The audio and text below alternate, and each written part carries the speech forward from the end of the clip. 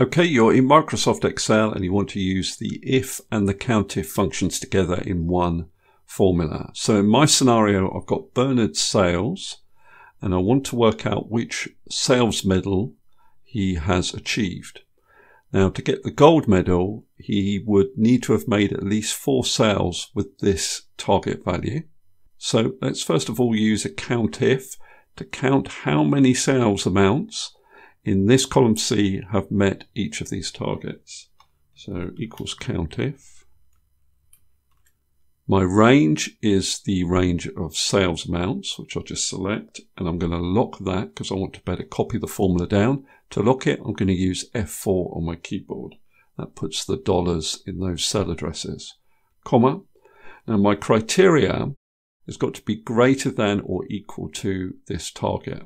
Now I'm going to type greater than or equal to directly into the formula, and that needs to go in quotation marks.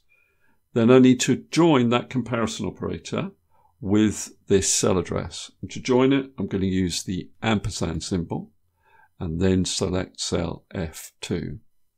Now if I close the bracket and press enter, that will count how many sales have met this target.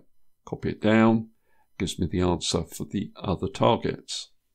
Now to work out whether Bernard gets any of these medals, I need to run an if statement that compares this count with this threshold here. So put the COUNTIF within the if function.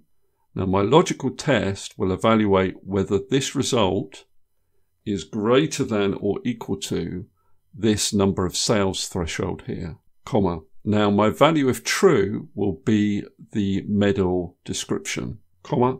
And my value of false will be an empty text string, so an empty cell. So I then close the bracket and press enter. And then if I copy this down, you can see which medals Bernard has achieved. Okay, that's all I wanted to cover in this particular video. Hopefully that's useful. If it is, please give me a thumbs up and subscribe, and I'll see you next video.